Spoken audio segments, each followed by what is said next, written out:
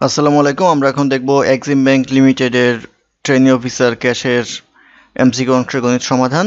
আমাদের চ্যানেলটির সাথেই থাকুন এবং সাবস্ক্রাইব করুন। আমরা প্রতি শুক্রবার চেষ্টা করি যে কোনো চাকরির পরীক্ষার পর গণিত সমাধান ভিডিও আকারে আপলোড দেওয়ার জন্য। অঙ্ক শুরু হবে 21 নম্বর অঙ্ক দিয়ে। 21 নম্বর অঙ্ক ছিল if x and Y R prime numbers which of the following can not be the some of x and Y. অর্থাৎ বলা আছে এক্স এবং ওয়াই যদি প্রাইম নাম্বার হয় তাহলে কোনটার যোগফল প্রাইম নাম্বার হতে পারে না। এখানে দেওয়া আছে অপশনের উত্তর 23 হবে, কারণ একটা প্রাইম নাম্বার যদি 2 হয় আর এটা যদি 21 হয় তাহলে এটা আর এটা কখনোই প্রাইম নাম্বার হতে পারে না। সেই ক্ষেত্রে 23 হবে অপশন থেকে এই প্রশ্নের উত্তর। এছাড়া যে অপশনগুলি আছে 5 এর ক্ষেত্রে 2 + 3 যদি করি তাহলে প্রাইম নাম্বার হওয়া সম্ভব। 9 এর ক্ষেত্রে যদি আমরা 2 + 7 করি তাহলে দুইটাই প্রাইম নাম্বার হওয়া সম্ভব।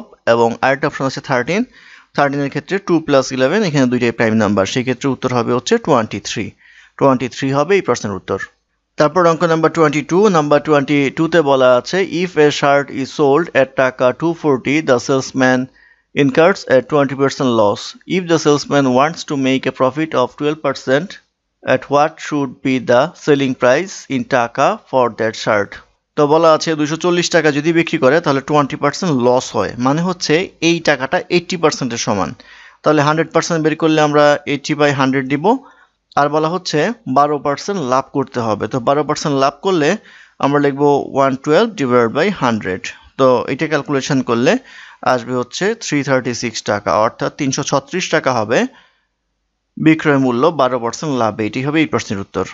তারপর অঙ্ক নাম্বার 23 তে বলা আছে if the product of 4 consecutive integer is equal to one of them, what is the largest possible value of one of integers? অর্থাৎ 4টা কনজিকিউটিভ ইন্টিজারের গুণফল যদি একটা ইন্টিজারের সমান হয় তাহলে জিজ্ঞাসা করা হচ্ছে সবচেয়ে বড় ভ্যালুটা কত হবে। তো সেই ক্ষেত্রে 0 1 2 3 এটা যদি আমরা করি তাহলে দেখেন সবগুলি গুণ করলে গুণফল 0 হয়, অর্থাৎ 0 × 1 × 2 × 3 = 0, যেটা একটা সংখ্যার সমান। সেই ক্ষেত্রে হাইয়েস্ট সংখ্যাটা হবে 3। এই 3 হবে এই প্রশ্নের উত্তর। তারপর অঙ্ক নাম্বার 24। নাম্বার 24 এ বলা আছে for the final step in calculation, Chunno accidentally divided by 1000 instead of multiplying by 1000.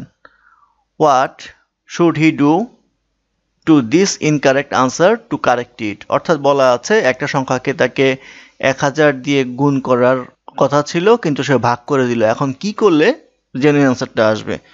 তো আমার সংখ্যাটা x, একে 1000 দিয়ে গুণ করার কথা ছিল, ভাগ করেছে 1000 দিয়ে। তো 1000 দিয়ে ভাগ করে এই 1000টাকে নিউট্রালাইজ করতে গেলে 1000 দিয়ে গুণ করতে হবে, আর জেনুইন যেটা করা উচিত ছিল সেটা 1000 দিয়ে গুণ করা উচিত ছিল। তাহলে এতটুকু অপারেশন অতিরিক্ত করতে হবে তার এই রেজাল্টের সাথে। তাহলে এটা ইকুয়াল টু 1,000,000 10 লাখ দিয়ে গুণ করতে হবে। এটাই হবে এই প্রশ্নের উত্তর।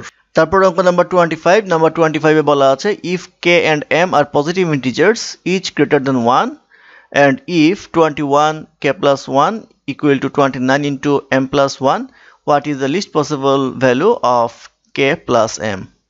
অর্থাৎ এখানে বলা আছে 21 × k + 1 = 29 × m + 1।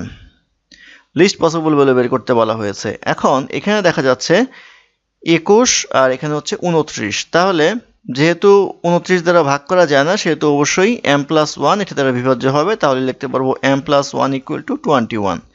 আর এই ক্ষেত্রে আমরা লিখতে পারবো k + 1 = 29। এখন এটা আমরা যোগ করব, যোগ করলে আসবে m + k + 2 = আসবে 50, বা m + k = আসবে 50 - 2 = আসবে 48, অর্থাৎ 48 হবে m + k এর লিস্ট পসিবল ভ্যালু। এটি হবে এই প্রশ্নের উত্তর। তারপর অঙ্ক নাম্বার 26। নাম্বার 26 এ বলা আছে the length of the sides of triangle T are x + 1, 2x and 3x. The sum of the degree measures of the three internal angle of T is. অর্থাৎ ইন্টারনাল 3টা অ্যাঙ্গেলের যোগফল কত এটা জানতে চাওয়া হয়েছে। তো ত্রিভুজের বাহু যাই থাকুক না কিন্তু 3 কোণের সমষ্টি 180 ডিগ্রি, তাহলে 180 ডিগ্রি হবে এই প্রশ্নের উত্তর। তারপর অঙ্ক নাম্বার 27। নাম্বার 27 এ বলা আছে if the average of 5, 9, m and n is 12, what is the average of m + 7 and n - 3? অর্থাৎ 5, 9 m এবং n তাদের এভারেজ হচ্ছে 12 অর্থাৎ একে 4 দ্বারা ভাগ করলে আসবে হচ্ছে 12 তো এখান থেকে লেখা যায় m plus n equal to 48 minus 5 minus 9 বা m plus n equal to লেখা যায় হচ্ছে 34 তো আমাদের বের করতে হবে হচ্ছে এভারেজ অফ m plus 7 এবং n minus 3 তো এভারেজ হচ্ছে 2 দ্বারা ভাগ করলে যা আসে সেটা এটা ক্যালকুলেশন করলে আসবে হচ্ছে m plus n plus 4 divided by 2 equal to আসবে 34 plus 4 divided by 2 equal to আসবে 38 by 2 equal to আসবে হচ্ছে 19 অর্থাৎ 19 হবে এই প্রশ্নের উত্তর তারপর অঙ্ক নাম্বার 28 এ বলা আছে the length of a rectangular field f is 3 km greater than the side of a square field m and the width of the field f is 3 km less than the sides of the field m. The area of the field m is m square kilometer. What is the area of field f?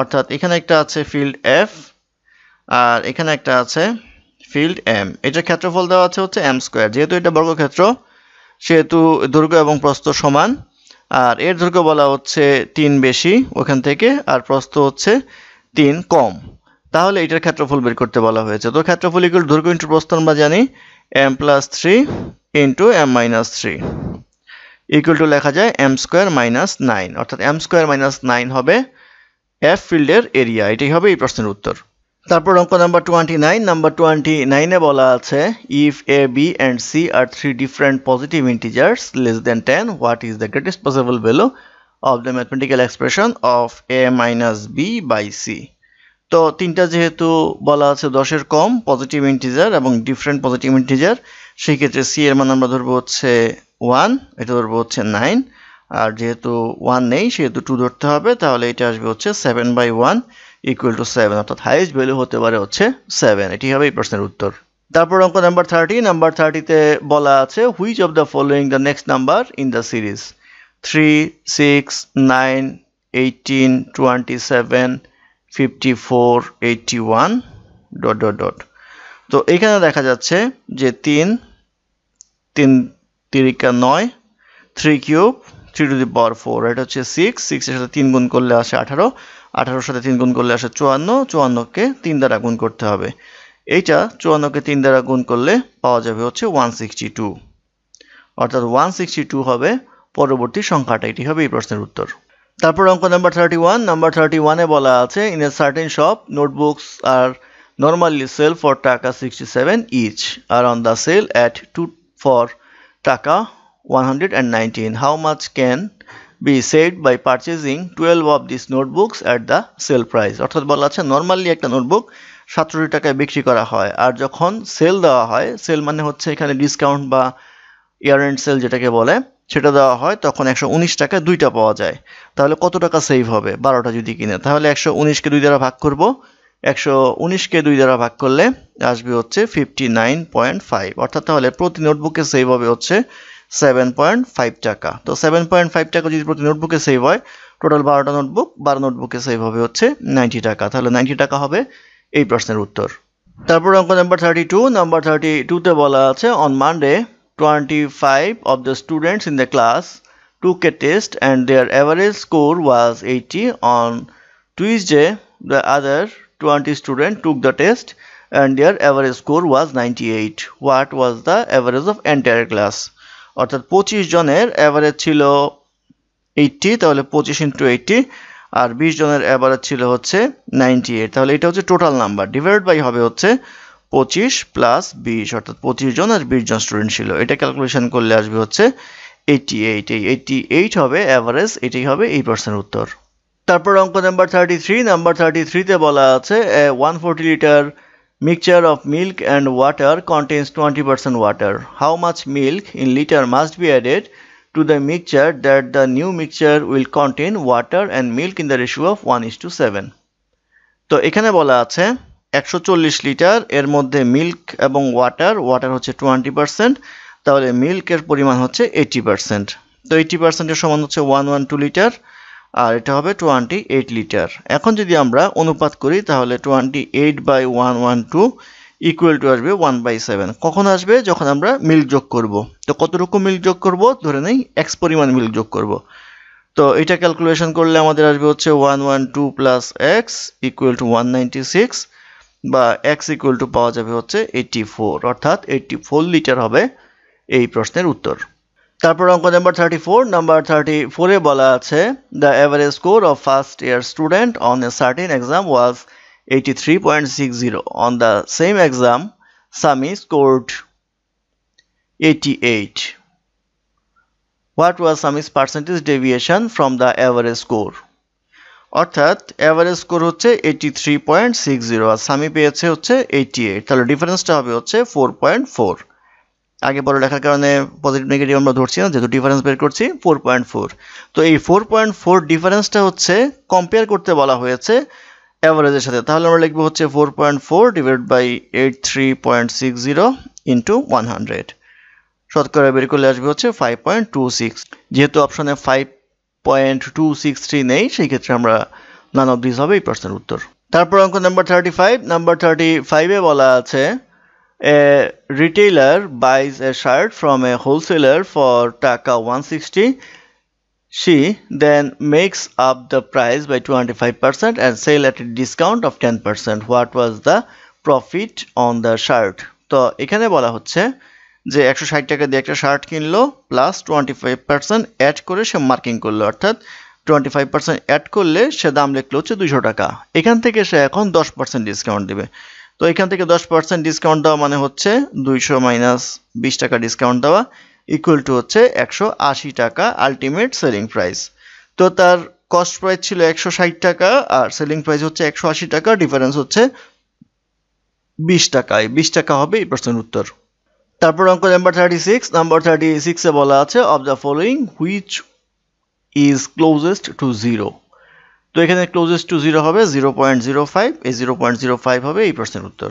তারপর অঙ্ক number 37, number 37 এ বলা আছে a towel when bleached was found to have lost 20% of its length and 10% of its breadth. the percentage of decrease in area is, অর্থাৎ একটা towel যখন bleach করা হয়েছিল তখন 20% লেংথে কমে গেল, 10% ব্রেথে কমে গেল, তাহলে টোটাল কত পার্সেন্ট ডিক্রিজ হয়েছে। তো এটা বের করার জন্য আমরা 10 আর 10 ধরে নিব। প্রশ্ন আসতে পারে যেহেতু আয়তাকার সমস্যা নেই, এইসব অঙ্ক করার সময় আপনারা 10 ধরে নিলেও চলবে।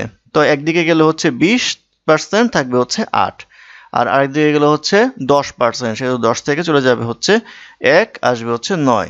তো 8 নং 72 আর আগে ছিল 100, তাহলে চেঞ্জ হচ্ছে 28%, অর্থাৎ 28% লস হয়েছে। এটাই হবে এই প্রশ্নের উত্তর।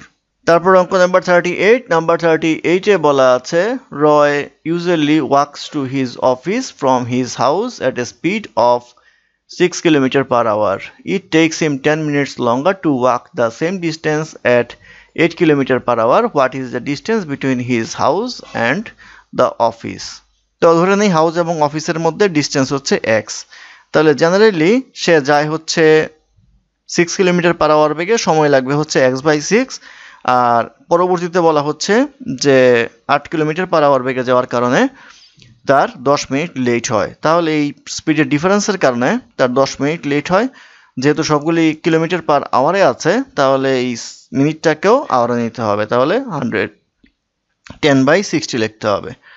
বা এটা ক্যালকুলেশন করলে আসবে 24, 4x minus 3x equal to আসবে 1/6, বা x equal to 24/6 equal to আসবে হচ্ছে 4, অর্থাৎ 4 কিলোমিটার হবে হচ্ছে ডিস্টেন্স। এটাই হবে এই প্রশ্নের উত্তর। তারপর অঙ্ক নাম্বার 39, নাম্বার 39 এ বলা আছে increasing the original price of an item by 10%, then decrease by 20%, and then again increasing the price by 10% is equivalent to, অর্থাৎ প্রথমে বলা হচ্ছে 10% ইনক্রিজ করতে হবে, তারপরে বলা হচ্ছে 20% ডিক্রিজ করতে হবে, তারপরে বলা হচ্ছে আবার 10% ইনক্রিজ করতে হবে, তাহলে আলটিমেটলি ইনক্রিজ ডিক্রিজ কত হবে। তো আমরা ধরে নেই 100 ছিল প্রথমে, 100 থেকে 10% ইনক্রিজ করলে আসবে হচ্ছে 10 যোগ হবে 110। এখান থেকে যদি আমরা 20% ডিক্রিজ করি তাহলে 22 বিয়োগ করতে হবে, বিয়োগ করলে আসবে হচ্ছে আমাদের 88। তো 88 আসলে এটার সাথে আবার 10% যোগ করতে হবে, 10% যোগ করার মিনিং হচ্ছে 8.8 যোগ করা, তাহলে এটা করলে আসবে হচ্ছে 96.8। তো আমাদের জেনুইনলি ছিল হচ্ছে 100, এখন হয়েছে 96.8, তাহলে 100 মাইনাস 96.8 ইকুয়াল টু আসবে হচ্ছে 3.2% ডিক্রিজ হলো। তো ডিক্রিজ 3.2% হবে এই প্রশ্নের উত্তর। তারপর অঙ্ক নাম্বার 40, নাম্বার 40-তে বলা আছে excluding stoppage the speed of A bus is 54 kilometre per hour and including stoppage it is 45 kilometre per hour. For how many minutes does the bus stop per hour? অর্থাৎ stoppage ছাড়া গতিবেগ হচ্ছে 54 kilometre per hour আর stoppage সহ গতিবেগ হচ্ছে 45 kilometre per hour. তাহলে আমরা একটা জিনিস খেয়াল করতে পারি যে এটা যদি বিয়োগ করি তাহলে আসবে হচ্ছে 9 কিলোমিটার পার আওয়ার, অর্থাৎ 1 ঘন্টায় 9 কিলোমিটার দূরত্ব চেঞ্জ হয় স্টপেজের কারণে। তাহলে এই 9 কিলোমিটার কভার করবে হচ্ছে জেনুইন যে স্পিড আছে 54 কিলোমিটার পার আওয়ার বেগে। তাহলে এটা ইন্টু আমরা দিব হচ্ছে 60 দ্বারা গুণ করব মিনিট করার জন্য। 6 নং 54, 6 দশে 60 ইকুয়াল টু আসবে হচ্ছে 10 মিনিট, অর্থাৎ স্টপেজ ছিল হচ্ছে প্রতি ঘন্টায় 10 মিনিটের জন্য। এটাই হবে এই প্রশ্নের উত্তর। ধন্যবাদ আমাদের সাথে থাকার জন্য। আমাদের চ্যানেলটি ভালো লাগলে অবশ্যই সাবস্ক্রাইব করবেন, লাইক, কমেন্ট এবং শেয়ার করবেন এবং অঙ্কে কোনো সমস্যা থাকলে আমাদের কমেন্টে জানাবেন। আমরা চেষ্টা করব ডেসক্রিপশনে তার সমাধান বা কারেকশন দেওয়ার জন্য।